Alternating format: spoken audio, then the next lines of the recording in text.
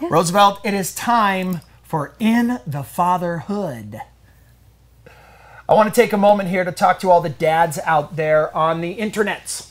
Hey dads, how you doing? Are you good? Are you great? You hanging in there? I'm a father of 6 children, and believe me, sometimes hanging in there is all that we can do. But you can do it. Keep being the good father you know that you're supposed to be. If you are giving any purposeful effort to spend time with your children, you are doing better than most dads. Making time in a busy schedule can be tough, but it's very, very much worth it. So keep your eye on the prize. You've got this, brother. Now, besides Roosevelt, my wife and I also have 5 boys. And I recently came across the book Boys Adrift by Leonard Sachs. It's an amazing book about young men and how they are being raised today.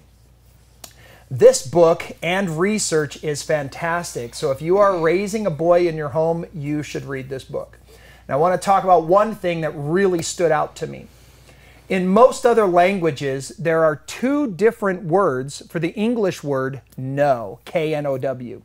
For example, in German, Wissenschaft, I believe that's how it's said, Wissenschaft, and Kinntnes.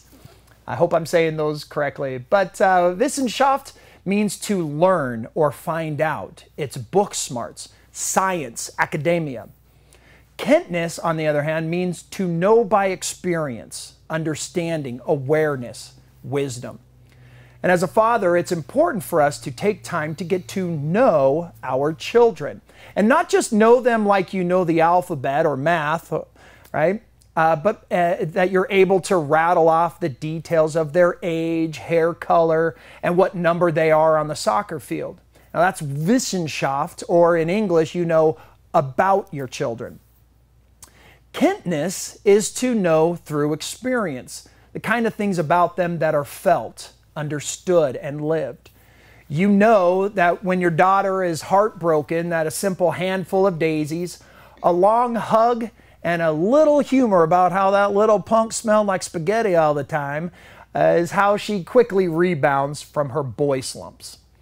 And how do you know about that about her? Because you experienced it with her. In order to truly know your kids, you must Kinntnes them. Know them by experience. Know them by doing things with them. Carve out time and create moments with them. Play catch. Play Barbies, right? We ever play Barbies? Color, bake, or bowl.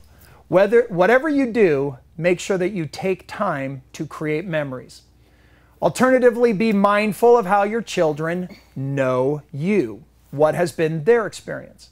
Is their experience that you always yell, or that you're mean, or that you are too busy? Are you so disconnected that they can only rattle off the things that they've Wissenschaft about you? Your children need to Kinntnes you as well. I know you're busy, we all are, but I hope that you'll take a break from busy to be a Kinntnes father and experience your children. Thanks for joining me in the fatherhood.